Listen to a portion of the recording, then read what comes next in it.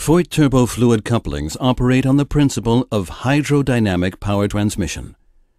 In a fluid coupling, two bladed wheels, the pump wheel and the turbine wheel, face each other, but are not in physical contact. The pump wheel, marked in red, is connected to the driving machine. The turbine wheel, marked in blue, to the driven machine.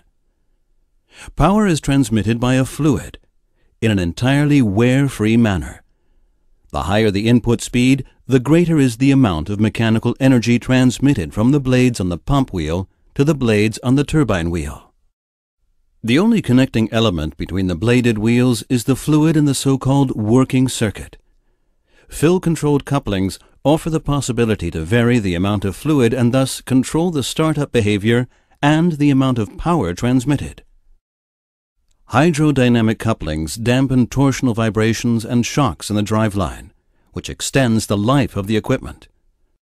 Many processes require that the speed be adjusted.